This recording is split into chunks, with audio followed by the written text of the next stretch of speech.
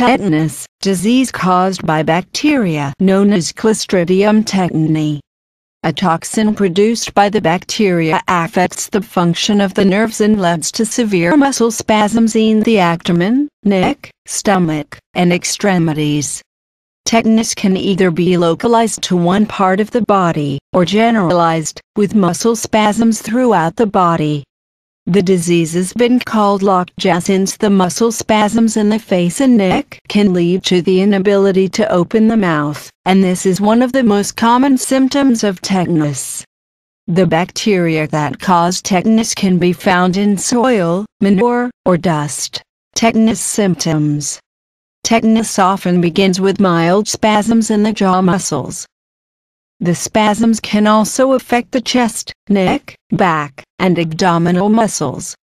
Back muscle spasms often cause arching, called episiotomus.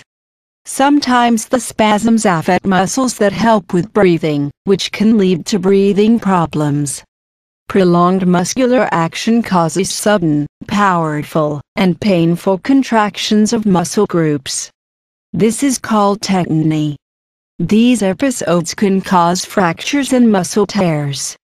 Other symptoms include drooling, excessive sweating, fever, hand or foot spasms, irritability, swallowing difficulty, uncontrolled urination or defecation. Tetanus affects skeletal muscle, a type of striated muscle used in voluntary movement. The other type of striated muscle, cardiac or heart muscle, cannot be tetanized because of its intrinsic electrical properties. Tetanus treatment.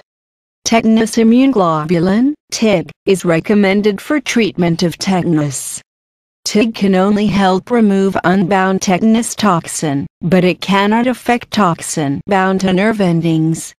Surgical therapy includes debridement of wounds to remove organisms and to create an aerobic environment. The current recommendation is to excise at least 2 centimeters of normal viable appearing tissue around the wound margins, incise and drain abscesses. Delay any wound manipulation until several hours after administration of antitoxin due to risk of releasing tetanus plasmin into the bloodstream. Tetanus is a common disease, yet every individual needs unique treatment and care. We encourage people with tetanus and their families to learn as much as possible about the latest medical treatment and approaches, as well as healthy lifestyle choices.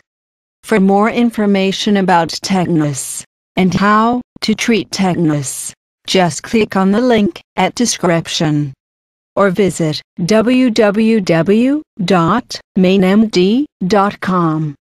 Thank you.